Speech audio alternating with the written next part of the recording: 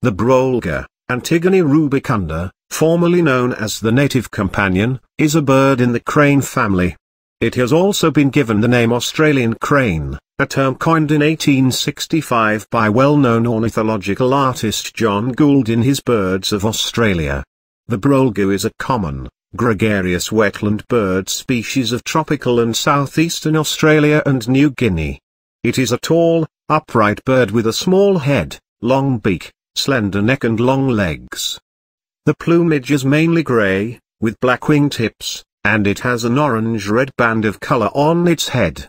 It is well known for its intricate mating dance. The nest is built of sticks on an island in marshland and usually 2 eggs are laid.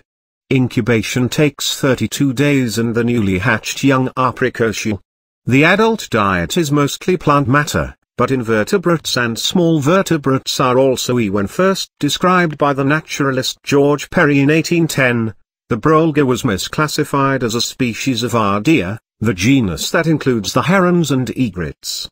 It is in fact a member of the Gruiformes, the order that includes the crakes, rails, and cranes, and a member of the genus Antigone.The. The ornithologist John Gould used the name Royal Australasianus when he wrote about it and noted it to be widespread in the north and east of Australia.